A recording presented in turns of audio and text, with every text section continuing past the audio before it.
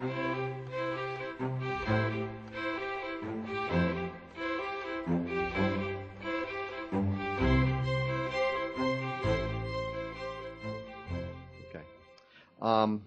Hazlitt Memorial Lecturer this afternoon is Martin Fridson.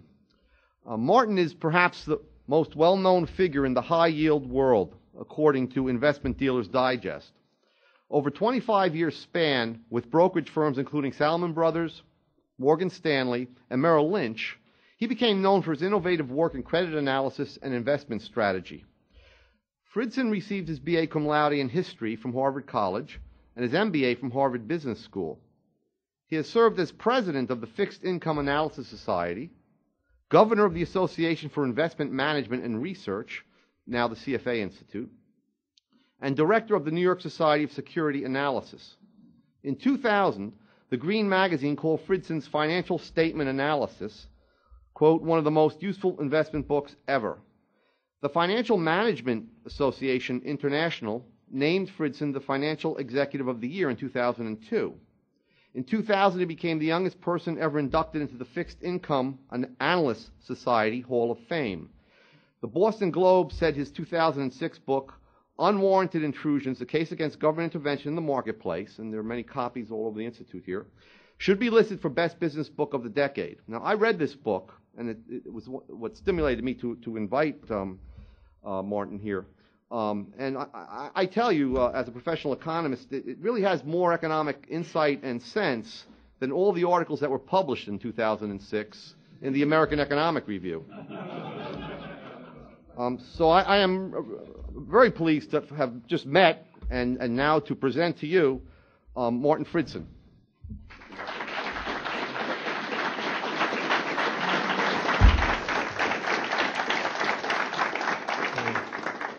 Lou, thank you for very, very kind comments. And I wanted to just say, first of all, that it is really a pleasure to be here in the loveliest village on the plains. And it's truly an honor to be speaking at the Mises Institute. I had another honor this week in the form of making page 1 of the New York Times. Unfortunately, the edge was taken off that one a little bit because Governor Eliot Spitzer made page 1 the same day. His article, by the way, had nothing to do with the state of the leveraged buyout industry. But unlike mine, his article was above the fold. So all in all, speaking to this gathering is definitely the biggest honor of the week and, in fact, of the year for me. So now, in addition to expressing my thanks for this invitation, I also want to acknowledge a debt to the Mises Institute. I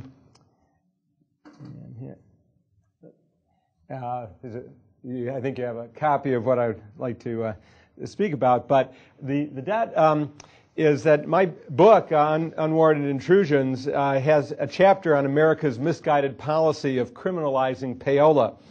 And the basic idea of that is that if you go into a supermarket, every inch of the shelf space has been paid for by a food manufacturer or some other consumer goods company. Now, the only way you can possibly get people to buy recorded music is for them to hear it. That has been proven over many, many decades, and yet if you pay to enable them to hear your music, you'll get prosecuted, possibly by Eliot Spitzer. He mentioned in the book that he took up such a case. Like real estate, radio airtime has a value. So if you make it illegal for a market to exist for this asset, all you're going to achieve is to create a black market for that asset. And this has been repeated over many, many years. In fact, payola, people have the idea that this was something that started around the time that Murray Rothbard wrote The Problem of Payola in 1956. It actually had been going on for many decades before that. Even before the era of recording, there was payola because that's how they sold sheet music as well. By getting famous artists to perform the music. Murray Rothbard, you see here, and I know his books are well represented out here in the hallway, and was vice president of the Institute. But this article that he wrote about payola in 1956 was not published until 2001, when it appeared in the Institute's publication Free Market. and it was extremely helpful in putting together that chapter. So I'm very grateful. By the way, Rothbard in this article indirectly anticipated the introduction of satellite-based subscription radio several decades later. And if you'll indulge me a small digression, I have to mention a wonderful story about Murray Rothbard and a circle of his anarchist-minded friends who enjoyed composing songs, playing board games, and going to movies together. One movie they went to was a horror picture about a man-eating tree. Rothbard cheered for the tree the entire time.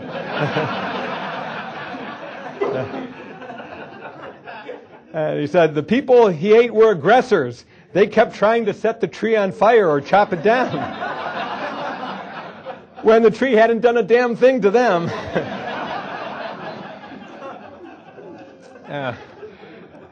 So three key themes run through unwarranted intrusions. Theme one is the stark contrast between bedrock economic principles which were accepted by economists clear across the ideological spectrum on the one hand, and political rhetoric on the other hand. An example is a survey of the early 1990s found that 93% of economists agreed with the statement that the usual effect of import tariffs and quotas is to reduce economic welfare. Yet Congress engages in idiocies such as overriding the Linnaean system to declare that catfish native to Vietnam are not really catfish. And they cannot be marketed in the United States as such. This is a purely protectionist piece of legislation and just one of many ludicrous examples. I live in New York City, and another of the findings of that survey was that a similar proportion of economists agreed that rent control reduces the stock and quality of housing. I was reluctant to include it in the book because it's such a standard example given in elementary economics textbooks, and yet I was fascinated by the fact that we had a mayoral election right around the time the book was coming out, and there were 5 major candidates on the Democratic side, one representing the Party of Free Enterprise, the Republicans.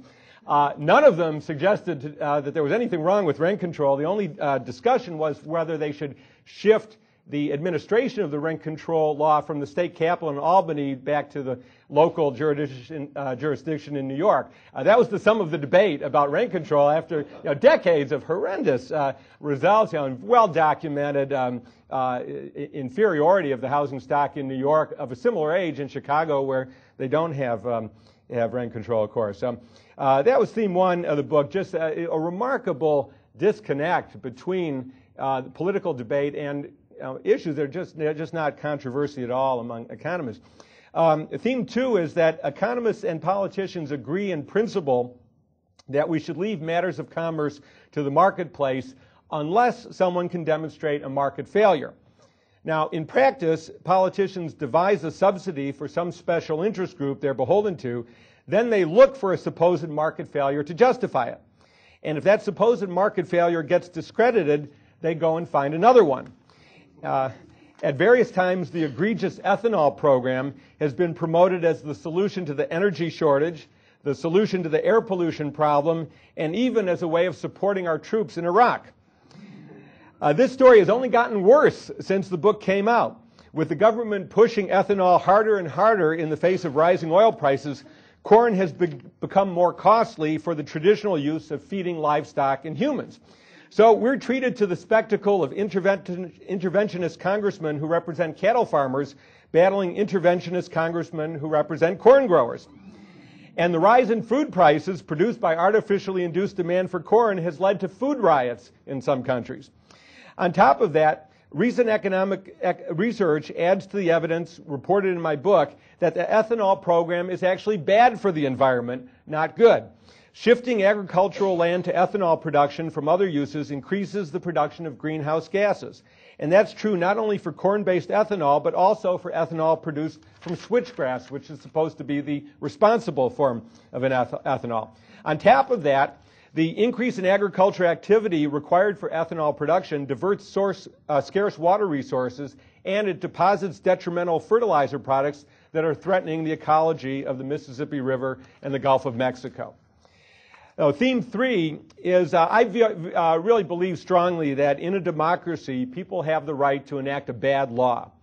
But I also truly believe that if the proposals are presented to the voters honestly, they'll reject the ones that are economically damaging to everyone except a vested interest seeking an unfair advantage. Therefore, politicians go to great lengths to make sure the voters never get a straight story. And in Unwarranted Intrusions, I detail numerous examples of our public servants telling it like it isn't. Perhaps the most outrageous was an attempt by the media mogul Rupert Murdoch, in collusion with Hillary Clinton, among others, to tighten federal control over television audience ratings. The real reason for this unwarranted intrusion was that new and improved technology was beginning to show that the Murdoch station's audience share had been overstated under the previous methods of measuring audiences. But the politician's official story, believe it or not, was that audience measurement was a civil rights issue. And you can read all about it. I sent a copy of the book to the Nielsen service, which was, of course, right in the crosshairs of this alleged reform, and they concur that the story was pretty much as outlandish and preposterous as it would seem. It was actually an accurate account of what happened. Now, I wish I could say that the publication of Unwarranted Intrusions ignited a prairie fire of honesty and economic rationality on the political landscape. Well, the book has won some hearts and minds, but I'm afraid there's still a long way to go in rooting out the corruption of buying votes with the voters' own money. A much worse scam than ordinary corruption, which I would far prefer. You know, if they use their own money, that would be much better, but this is really rubbing salt in the wounds. Now, in fact, the headlines tell us that our politicians are digging us into a deeper hole every day. In Unwarranted Intrusions, I reported on research showing that home ownership subsidies have produced massive overinvestment in housing in the United States. The result is a substantial penalty in national income, far greater than can possibly be justified by the acknowledged community and social benefits of ownership versus rental. That's been documented, but the cost of the subsidies and the spillover effects far exceeds that by any reasonable standard. And the benefits of pushing home ownership rates to new highs looks more and more dubious. Recent research by Carolina Katz-Reed finds that for low-income households, owning a home means less mobility to pursue improved employment prospects, less money to devote to children's education, and a return on investment lower than holding treasury bills. And yet, politicians persist. They're currently proposing a variety of harebrained schemes to head off foreclosures and prop up housing prices. That is, they want to, A, reward individuals who obtain free options on houses through no money down mortgages and now are very rationally walking away because they're out of the money on their option. And B, they want to prevent home prices from reaching a level at which they would once again represent attractive investments. The biggest outrage of all involves the GSEs, or government-sponsored enterprises, Fannie Mae and Freddie Mac. A few years ago, Fannie and Freddie were finally getting their wings clipped. Now, this was not happening for the right reason, namely that their entire mission is dubious, but because they were mired in accounting scandals. So that gave the politicians some scandal to try to rein them in. But once the housing crisis hit, all was forgiven, and Fannie and Freddie loomed as the saviors of the U.S. economy. Now, Fannie Mae has now been authorized to deal in mortgages of as much as $700,000, up from $420,000 previously. Now, people step back for a minute. The median home price in the United States is $200,000. Why do we have gigantic taxpayer-subsidized companies facilitating purchases of homes with mortgages 3 times as large as that? Don't we presume that the buyers of those homes are not low-income families who are trying to get onto the bottom rung, as the Fannie Mae propaganda that is advertising it invariably suggests? The question, why does Fannie Mae advertise during the Super Bowl? They do not deal with consumers. If you were running a business, why would you advertise to consumers if that's not even your customer base? Clearly to generate political sympathy and always representing, well, this is what we're doing. We're helping those people get their start. But surely the people buying those $700,000 mortgage homes, even if they have no money down, are above average income families. And so why do we have this huge middleman in there taking our own tax dollars to subsidize above average income home buyers? Doesn't really make sense. And to add insult to injury, the cover of this week's Barron's suggests that despite all the interest rate subsidies lavished on Fannie Mae over the decades, the company has mismanaged its affairs so atrociously that it may soon require a taxpayer-financed bailout. So we see the dangers of the government interfering in a basic economic activity such as providing shelter. Now let me address another sacred cow, the myth that America's savings rate is too low and something needs to be done about it. Well, the title of this section is the French phrase sauve qui peut, which is usually rendered something like every man for himself. But a loose literal translation would be let those who can save. And that would be a good policy for the government to follow in the absence of any solid evidence that all of our tax-based savings programs combined have generated $1 of incremental savings. So we should let those who can or are willing to save because none of our expensive programs have any effect on those who can't or won't save. As I detailed in Unwarranted Intrusions, former Federal Reserve Chairman Paul Volcker's overall assessment of the research is that if you create a tax-protected savings vehicle, people will transfer savings from a taxable to a non-taxable account, but they won't save any more than before. They may even save less because the tax preference means that they don't have to put as much away as now to reach their total retirement fund objective. And, it's true. The evidence is somewhat mixed on that, but you would think before launching into the huge programs we have would kind of get a pretty clear cut that the evidence is sort of strongly on one side or the other, but that's simply not the case. Now, as for the notion that the nation's savings rate is too low, the idea behind this, the reason that we have a crisis, allegedly, that has to be addressed is that people aren't saving enough, and therefore there won't be enough business investment in new technologies, and productivity will decline, and the United States will become less competitive as a result. Now, ever since the lobbyists for financial services firms issued the earliest of these warnings that I was able to document, U.S. productivity gains have reached a new and higher level. So this is just purely a scam perpetrated by the marketers of savings products, because it's clearly easier for them to get their hands on our money if we have specifically designated programs with all sorts of acronyms associated with them. It's very effective for the marketing, but in terms of doing anything useful for the economy, nothing really to support this. Now, you might ask, has this evidence caused our politicians to see the light? The answer, of course not. They persist in proposing new tax incentives for savings that are likely to be every bit as ineffective as those of the past. And you can just look at the presidential candidates' websites to see what they propose to do about the mythical savings crisis. Barack Obama, and I quote, create a generous savings match for low and middle income Americans. Match 50% of the first $1,000 of savings for families that earn less than $75,000.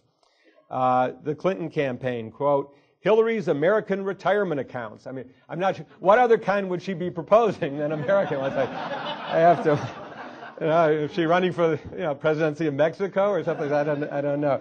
But she goes on to say, offer matching tax cuts of up to $500 and $1,000 to help middle class and working families save, end quote. So in short, instead of letting people allocate resources most efficiently without being pushed toward either saving or toward consumption by the tax policy, our elected officials insist on turning savings into a political football.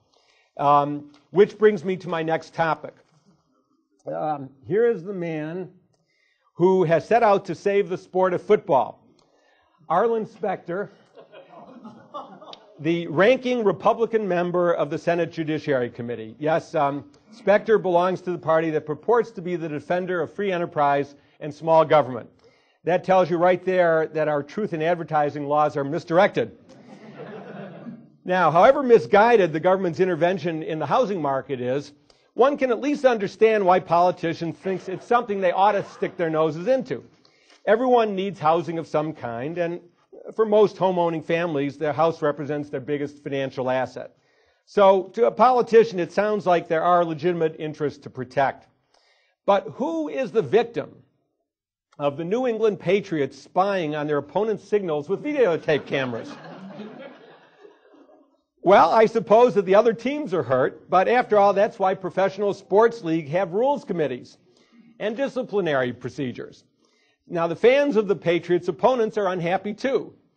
But is that a harm that the United States Senate should be trying to repair? People, this is entertainment. Wasn't it sufficient for the government to make a jackass out of itself 50-odd years ago by cleaning up television quiz shows?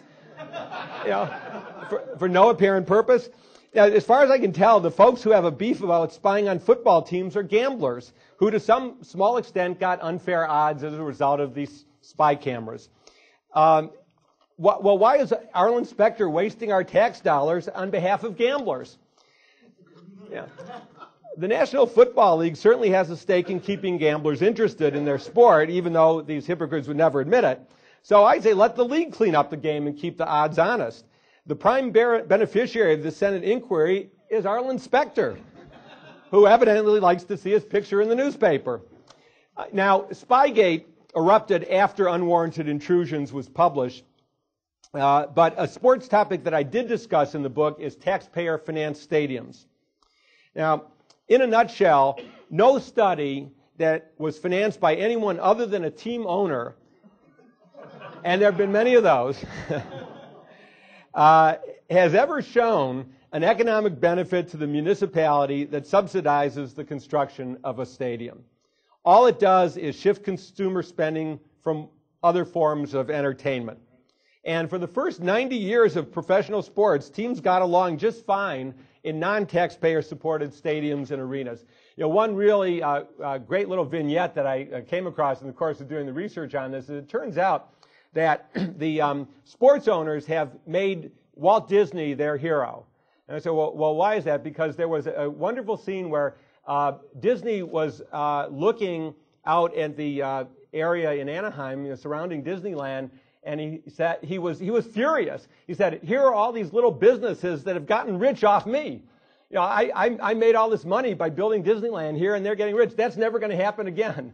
So when he went out and constructed Disney World in Orlando, he made sure that he bought up every piece of land, or miles and miles surrounding that, and no one would get any benefit other than the Disney Corporation. And this is a smart business strategy, but the team owners have emulated this. You'll notice if you go to stadiums and a stadium that's 10, 15 years old, out of date, got to be replaced. What do they mean? It's got to be replaced because they need more skyboxes. And they need more room inside the stadium for restaurants and entertainment, all sorts of other things, to make absolutely sure that the little bar on the corner down the road from the stadium doesn't get any revenue from this. So whatever argument that there ever was that there was a spillover effect from building a taxpayer-financed stadium, they've made sure to demolish. They're going to get all the revenues inside. And the reason for this is that they have to split the ticket revenues with the visiting team. So the more other types of activities that they can get into the stadium, they can keep all of that for themselves. So the more profitable it becomes, and of course, the more they need the subsidy to build this thing in the first place. And in the case of the infamous stadium in Arlington, Texas, to have the first condemnation of public property in the state of Texas ever for private use to build that stadium, which was a very successful venture for the more or less the front man for that operation, George W. Bush. But and that story is detailed in the book. Now, the latest bizarre turn in the story of taxpayer-financed stadiums involves this gentleman here, Clayton Bennett, who is the owner of the Seattle Supersonics basketball team. Now, Bennett is currently trying to break his lease on the city's basketball arena. So, and the reason is, he and his partners failed to get Seattle or any neighboring city to provide a new taxpayer-subsidized arena. So they want to move the team to Oklahoma City. Now, Having failed to obtain a new subsidy in Seattle, Benefit has adopted the impartial economist's consistent view that the team provides no economic value to the city. And that's his rationale for saying that Seattle should not mind if he walks away from the lease, because they're not doing any good for the city by being there. Now, of course, in Oklahoma City, Bennett is arguing exactly the opposite, namely that having a pro basketball team will bring an economic benefit that justifies building a taxpayer-subsidized arena. Now, this issue has always been about lining team owners' pockets rather than economic reality, but it is now devolving into a theater of the absurd. Now, of course, that phrase, theater of the absurd, conjures up images other than basketball and Oklahoma City. For instance, high fashion and New York City, where I am proud to live and work. This is a catwalk photo featuring a collection by Marc Jacobs. Jacobs was one of the designers whose show at the Fashion Week in New York in February was produced by a company that allegedly was solicited for $40,000 in bribes, and the alleged seeker of graft was a state government employee who controlled access to the building where the fashion shows were being held. Now, according to the charges, the superintendent of the 26th Street Armory demanded money under the table for reserving space in this highly desirable facility, and for making sure, in particular, that the National Guard's needs did not interfere with the designer's activities. Now, the government official allegedly asked for $1,500 to allow a designer to begin setting up one day early without paying the daily rental fee. Now, the accused is going to get his day in court, but nowhere in the reporting of this case have I seen anyone raise the question that an economist would naturally ask, which is, why was the assignment of valuable space and setup time left at the discretion of a government employee? Here's another case, like radio airtime in payola, where a market is bound to arise for a valuable asset, whether it's officially sanctioned or not. The rather obvious solution is to publicize the existence of these benefits and auction them off to the highest bidder. The value of the display space and the setup time would then accrue to the taxpayers and not to an enterprising state employee. So what have I learned from publishing the case against government intervention in the marketplace? Well, I've learned something that may surprise you.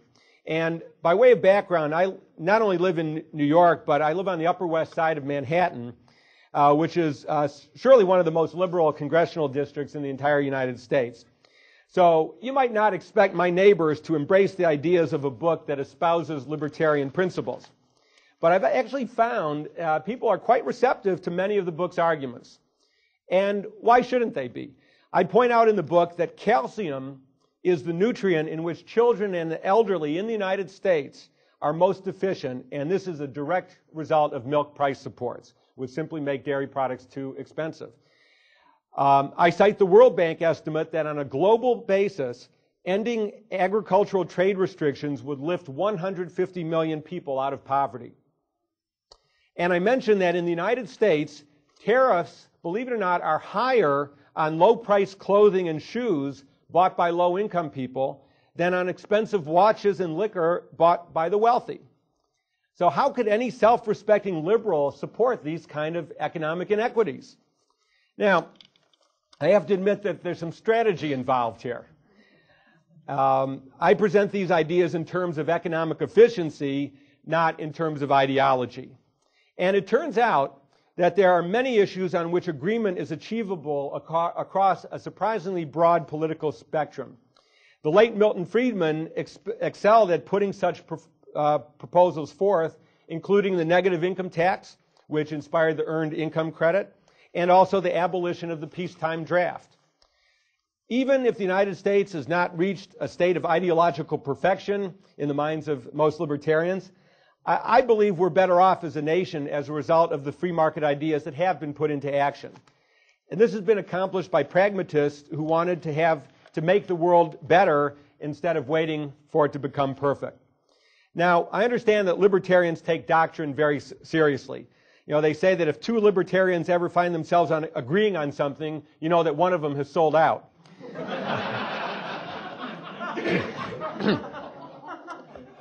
But I'm not embarrassed to be no more of a purist than Milton Friedman.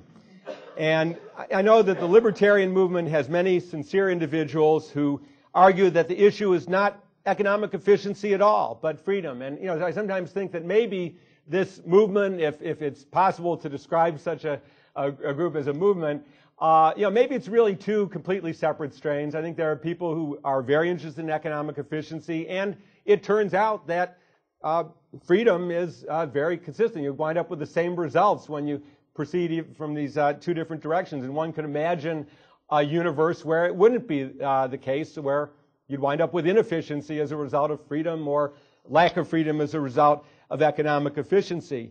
But I know that for many people that really is the issue more so than the types of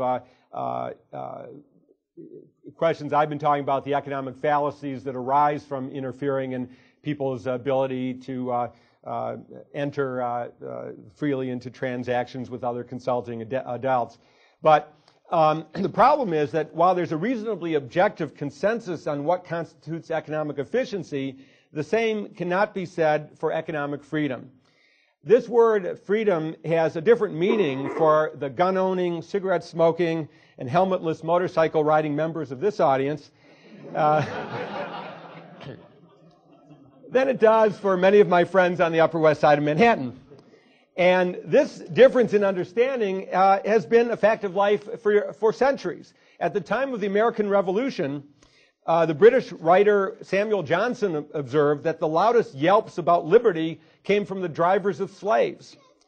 Now, this is material for a wonderful and necessary philosophical debate. But my experience has been that a great deal can be accomplished to improve the lot of mankind before these debates get resolved many eons from now. Now, I mentioned at the beginning of my talk one debt of gratitude to the Mises Institute, and let me conclude my formal remarks by mentioning a second. I am very grateful for the opportunity to share ideas with such a distinguished audience, and I look forward to hearing the views of those of you who have been so kind to listen. Thank you.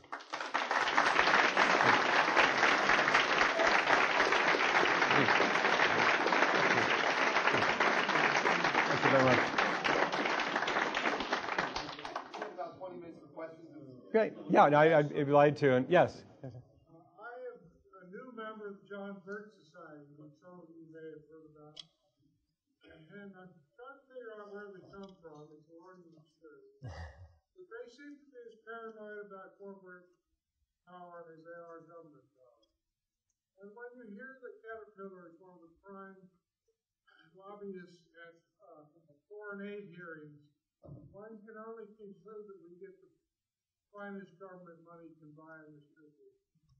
And therefore, I would promote liberty rather than power. How we can achieve that here, you and I and the others, I don't know. Yeah, well, Seem to be right in bed, and you and I and the average citizen have very little power. Yes, well, the question had to do with corporations being equally culpable in the market distortions, and it's certainly true, and it's an idea that I think if you look into economic history, you'll find a great deal of support for that. I think even some of the books here and in the library deal with the origins of some of the New Deal programs, and previous books I did that I wrote dealt with that period in part. It was really looking at stock market performance, but did focus on, as it happens, I don't know how many people are aware, but 1933 was the best market year of the 20th century. Oddly enough, right after the bottom of the Depression. But when you look at the sort of the first New Deal, highlighted by the National Industrial Recovery Act, the ideas of sort of forming cartels, and really going very far away from any sort of market-based principles, were ideas that had been in the air for a number of years before that, with some of the leading figures of the industrial world being very supportive. So the idea has been portrayed that this has been a consistent battle between business and government working at odds against other. I think that the corporations, to to the extent that they find government interfering with things they do, yes, would like to have their cake and eat it too. They would like very much to be involved, to have government very involved in fighting their battles for them, limiting markets, closing markets off to their competitors, enforcing standards that in many cases I think there's evidence to support it, but just on the face of it, appear to be aimed at raising the barrier for smaller competitors, simply because it's easier for a larger corporation to comply with those standards. I'm completely in agreement with you, and many of the chapters in Unwarranted Intrusions pointed to corporate interests as really being the inspiration behind those subsidies that, again, were presented as great public benefits. Of course, politically, you can't go out and saying we want to put this in for the benefit of some Fortune 500 company, but you can present it in terms of this will create jobs, this will bring prosperity. I have a long a chapter in there about the whole idea of corporate location incentives, which is just a massive blackmail scheme, playing one municipality off against another. Clearly, there's no gain for the country as a whole. Fortunately, there is one economics professor pursuing the idea, has not been successful so far, but intends to continue to get this outlawed, and claims under the Commerce Clause it should be illegal for municipalities to offer incentives for companies to relocate. I think it would be a great thing if it happens. I'm not a constitutional lawyer. I don't know how it will ultimately come out. The last case was sort of thrown out on a technicality, but I think it'll come around again. Yes. The UAW and their friends are also very busy, I'm sure, sending contributions. You have a lot of people here, so one question. Okay, wait, we can come back, sure, if yes. Yes, sir. You may not be able to answer this, but the money that the government is now putting into the housing market, would it be a better investment to buy a house now than No, it's a good yeah. Better than before or better than later? Would it be a better investment? Let's say you're young. Okay.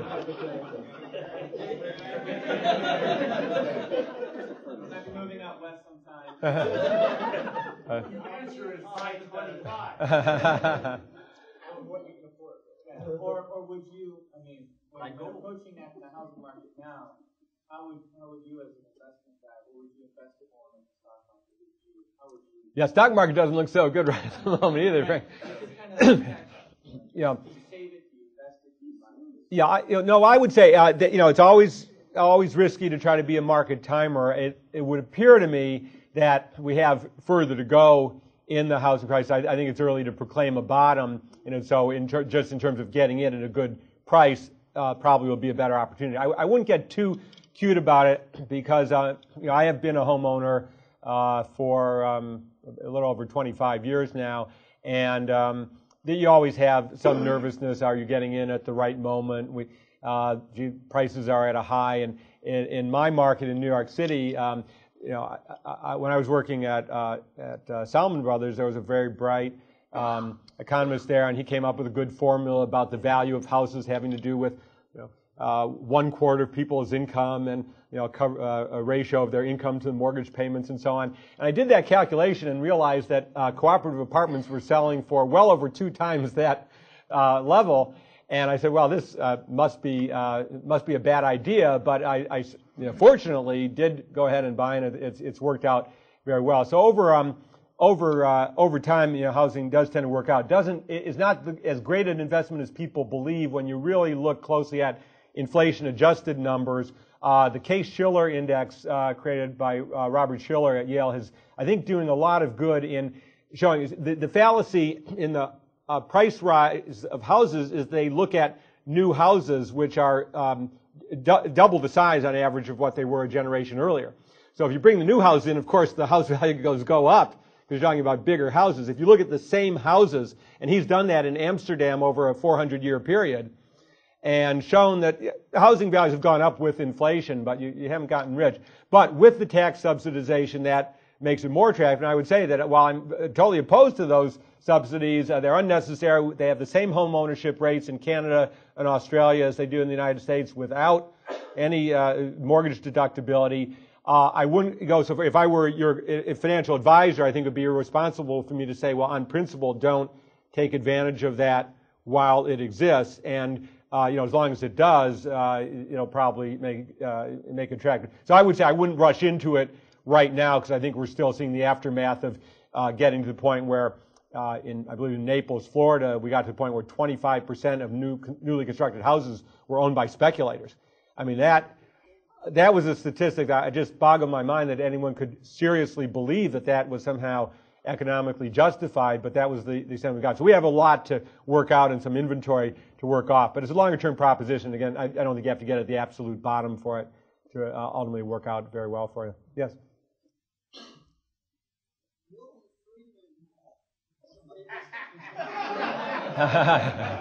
So I think we have an inside joke. By the way, I'm very proud that my book winds up right next to Milton Friedman's on the bookshelf. So I feel I'm getting some benefit that he ought to really be, his estate ought to be profiting from, because people will find my book looking for him. But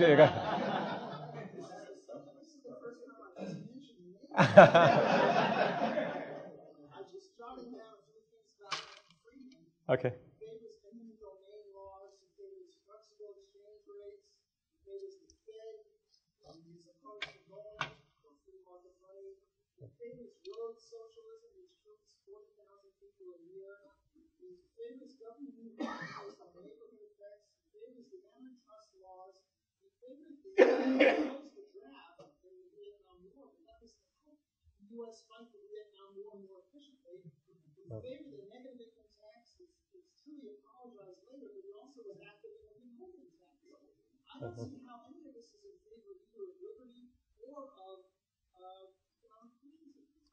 Well, I think you stated it very well. He also favored right to have closed shops in unions. Is that if a state wanted to have that, if a union wanted, they had a right to organize, and if they wanted to have a shop that did not have right to work laws. I think that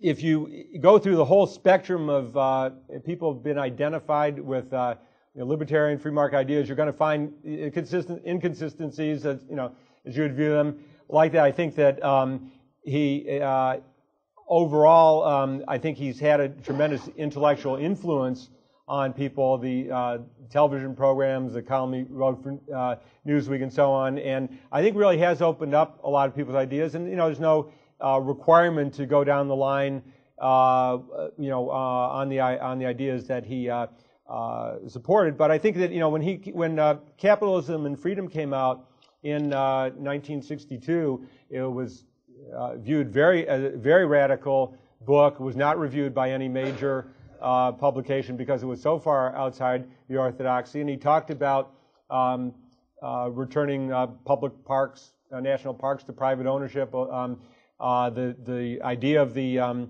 educational vouchers, and there are probably as many opinions on that in this room as there are people, or more opinions on that. But I think at least opening up the idea, and this was the cause, as you may know, toward the end of his life, he was mostly focused on was the idea of some form of choice in schooling, and that would be very hard for me.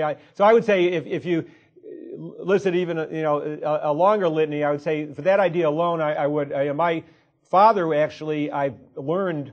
He died many years ago, but I learned from my mother that several years before Friedman came up with the idea of vouchers, my own father was very supporting the idea of privatizing all of the schools.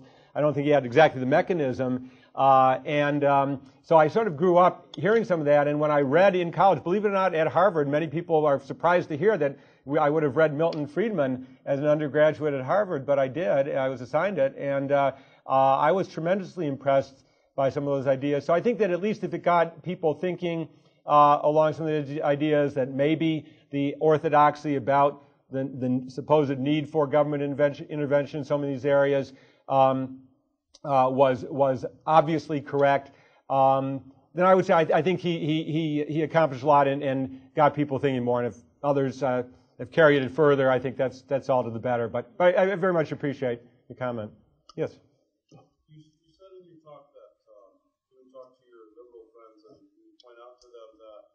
poor person buys clothes or shoes that they pay high taxes, and when a rich person buys clothes or liquor, they pay low taxes. Aren't you afraid that that strategy might backfire? They just say, "Oh, we need to raise taxes on the rich." Well, I would, yeah, I mean, I would get rid of the tariffs altogether, because this is what we're talking. These are tariffs specifically, and it's just a sort of a strange accident that it's worked out that way. I don't think anyone set out to say, well, let's have a regressive form of taxation on tariffs, but it's very costly. I think the number was about $500 a year that a single parent family winds up spending extra on basic goods, apparel and shoes as a result of this. So, yeah, I would say, no, certainly if you talk about these issues, the same people will turn around and in many cases and say, oh, well, yes, let's have excise taxes, and let's increase the progressiveness of the tax system. And, those are all debates. I think it's just, it is interesting that many of the ideas, when you get past the ideology and get past putting labels on them, I think they're ideas that could be implemented. I mean, just as an example, and I talked about in the book, that I really believed that after 2004, when President Bush had very strong political support and committed himself to making Social Security reform the main domestic initiative, there really was an opportunity. I think that tactically he went about it all wrong, and I say that with some authority, having moderated a program by Jose Pinheiro, who was the economist who brought about the change in the Chilean Social Security system and did it right. And he explained that he did it in steps. There were questions from the audience saying, well, you didn't do this, you didn't do that. He said, no, we did do those things, we just didn't do it in the first round because we had to get a political acceptance. And I really believe that if you had gone to the public and said, we have to get off the pay-as-you-go system. We may want to get private accounts, we may do that, there are other things, but the first thing you have to do is to get out of this endless cycle where you're chasing your tail and saying, well, we're paying for the previous generation. This, to me, is the greatest unfairness, one of the greatest inequities in our system today, that my children's quality of life will be determined by the size of the generation they're in. There's no need for that. This idea that Social Security broke down, it was a great system that broke down because people are living longer. See, this is the welfare state patting itself on the back. See, we did such a great job, people are living longer. That's nonsense. The extension of life expectancy after people enter the workforce, which is all that matters, is 2 or 3 years for males, a little bit longer for women. That's not why the system broke down, but that's the myth that's been perpetrated. If you'd gone out with the facts and said, let's get the most important change, you will need a couple of $1 trillion to fund the existing liability, but let's take that step. Let's really get it on to the right system. So I think that could have been achieved, and I think that could have been done with very broad political support just because it made good sense. And I really do believe, and I mean very sincerely when I say that if these ideas were ever presented honestly to the American people, I think they have a lot more sense. I think my biggest objection to some of my neighbors is a presumption that everyone outside of their neighborhood, and particularly when you get west of the Hudson River, never reads a newspaper, has no idea what's going on. If they went out and talked to people, I worked in college as a door-to-door salesman, and dealt with families at all levels of the economic spectrum, and I was impressed again and again with the good sense. And I talk about schools. I found that parents who had maybe not even graduated from high school themselves knew all about the schools. They knew who the good teachers were and which ones they wanted to get, and they were unhappy with the way their schools were being run, and they were doing something about it. And so this elitist attitude that, you couldn't make positive change in the system because people just wouldn't understand it, just not at all borne out by my experience, but you do have to have an honest presentation because I think people, they're very busy. They can't be on top of every issue. So if you're confusing them, it's not surprising they wouldn't get a clear idea. So I'm sorry to be all around the barn on your question, but it raises a number of issues I think are very important. Yes, sir. Well, yeah, the question is the pendulum likely to swing back, looking at it from a historical perspective. And I have definitely made use of my history undergraduate major in the writing I've done on economic topics, and of course in this political economy and finance. I really thought the pendulum was swinging right up until September 11th, 2001. I thought you were seeing a much more, more acceptance, even among constituencies that would had historically been viewed as liberal market interventionists. I think more and more you heard politicians saying, "Well, let's see what the market can we engage the private sector." That was becoming respectable. And I think it just turned on a dime, and for understandable reasons. At least it's understandable in the sense that it's a reaction that you would have predicted based on past experience. I'm sure there's been lots of discussion even this weekend about many of the civil liberties issues that have been raised by September 11th. But I think that unfortunately that's spilled over into the economic sphere as well. I think it will come back. I think that all of these crises that we look at do pass in time, and we look back and we can almost not understand. I remember at the time I was in college reading a book about advertising that was going at great lengths to defend the idea that that advertising was okay, and I didn't really understand that 20 years earlier there had been very severe criticism of the supposed brainwashing going on by advertising, and how terrible it was. And you had, so we can almost not understand the context in which the criticism. So I think we'll look back at this period and some of the laws and policies that are in place and really not be able to understand very well what was driving it all. But certainly fear has been a big part of it. So I think, yes, it will come back. I think that over time, again, partly because of the efficiency issues, I think people's yearning for freedom also is a very big part of it. But when you start looking at the costs of the programs that are out there, inevitably it must start. And I was very encouraged by the Mennonite Church beginning to take a stand on agricultural subsidies. Many of their members are farmers, but they're saying, as a matter of conscience, we really have to start looking at this, that we're destroying agriculture in all these countries where we're dumping American agricultural goods to support the American farmer, and this is a serious moral issue. So in that, I think you're starting to see more broadly among evangelical churches, that are concerned about other issues as well, but saying, these are things we ought to be concerned about as well. So I think that if the ideas make good sense, they start to filter in throughout societies and start to show up in places where you might be surprised to find them. So I'm optimistic that we'll swing back. Yeah. First, I respect your disagree. I don't think that it's painful. I think it's irrational. As you go back and forth, left to right, how do you evolve more and more towards command and control? But my question is the following. How do you go about being one of the folks plugged in on Wall Street to tell two gentlemen like Warren Buffett that if they were to pay higher taxes, Warren Buffett Send the next check.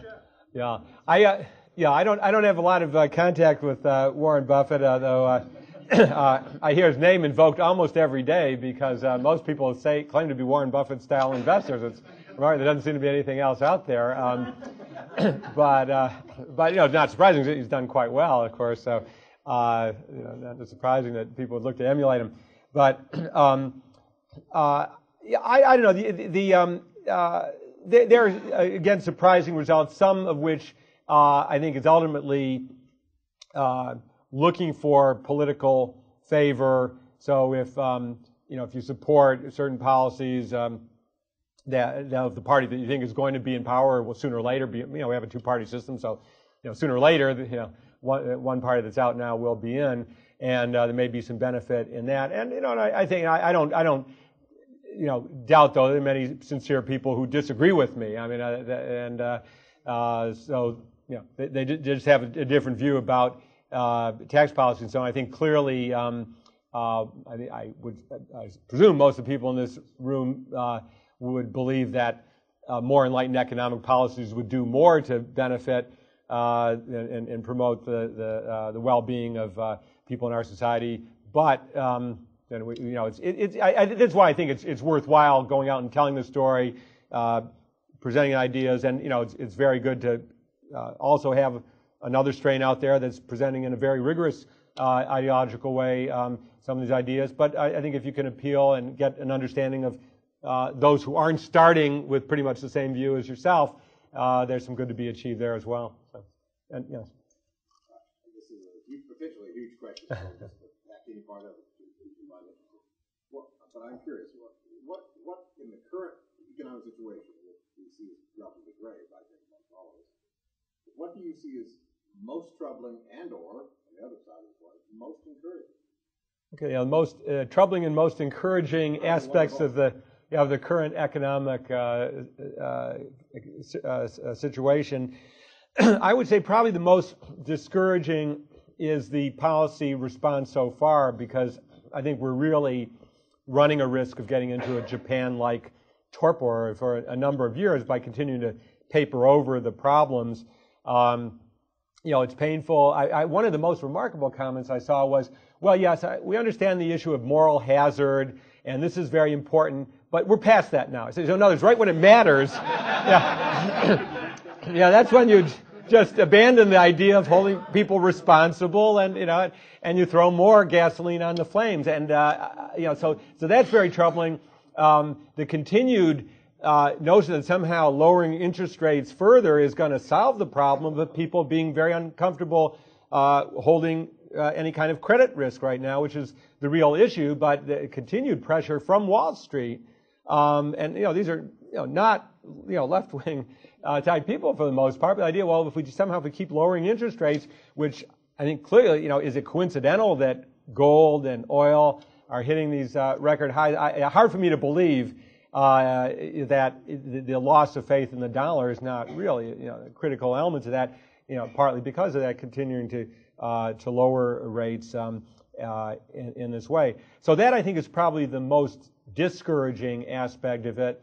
The most encouraging is that we seem to not be able to kill it. I mean, no matter how bad the policies will be, eventually prices do fall, and speculators are certainly still out there. I know in my little corner of the market, which is the lower quality corporate debt, and the booming part right now is the distressed debt, even at a somewhat lower tier. There's a lot of money ready to invest, and the people who have that money are very comfortable looking at credits, even though the headlines will read bad and so on. There are levels you can get to a value that you can be very comfortable with ultimately. They're not rushing in. I don't do a lot of predicting. We don't really try to predict the future, and for practical reason, in New York City, there's actually a law against it. And this is true. It was originally aimed at fortune tellers, but as there was a circuit court ruling in 1931 that made it illegal to predict the future for pay in any form. And when Mayor Bloomberg finally begins to enforce this law, a lot of people are going to be in serious trouble. So we're kind of. But one prediction I did make was that I thought in this cycle we would hear a revival of the metaphor, "Don't try to catch a falling knife." And that came back very swiftly, and the idea that people are going to buy these assets when they start to feel that they really are reaching a bottom. It's a little early yet, but I think we will see the market forces start to kick in again. Right now, it looks pretty bleak, but I have pretty good confidence that will kick in eventually. So there's some reason to be hopeful. But let's hear. May take one more, and okay, great. That's it. I just wanted to comment that for you to be careful to stream recorded for posterity. That's right. Well, since I'm in Auburn, I think I can make a prediction unless you have an ordinance I don't know about. So I'll run the risk. But thank you very much for that.